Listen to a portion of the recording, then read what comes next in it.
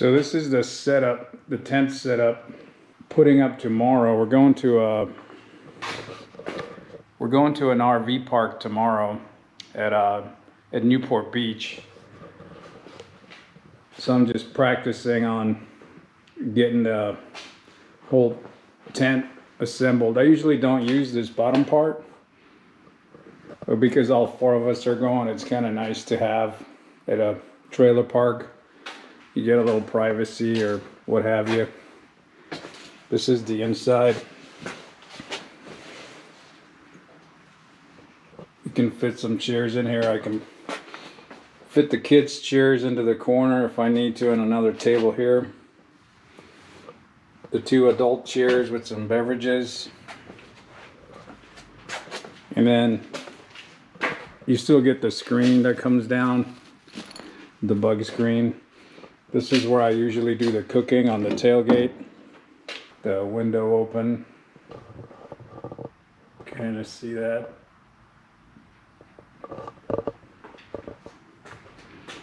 That's where the cooler is. Also carry the barbecue. This guy here has all your coffee necessities. You got a stove in there, different coffees, the coffee grinder. You got an espresso pot that I use. It's also got a door over here if you want to use this side. The bottom of it gets staked to the ground so it doesn't move in the wind. This here's the inside of the tent. I'm kind of just have it packed up at the moment. Gonna try to see if I can fold the tent with all the sleeping bags in here, which I probably think I can. There's the light strip that I installed. Got the little switch here.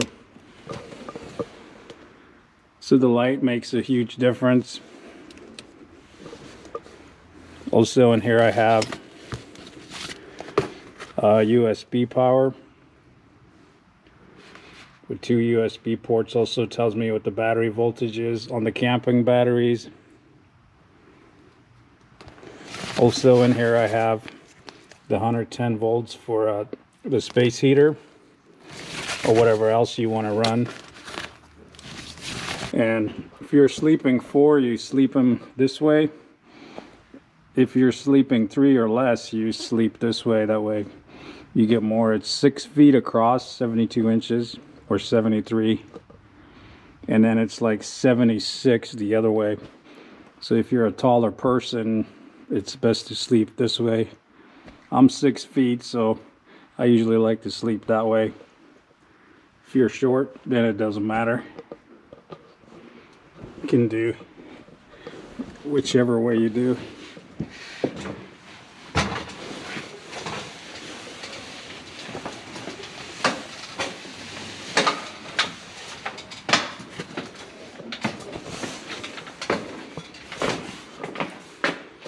There you have it. I even installed a little light in here.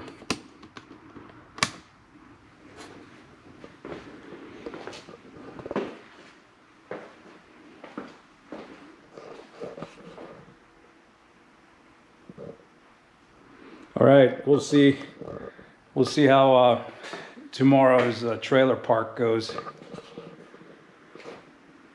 I'm looking forward to it.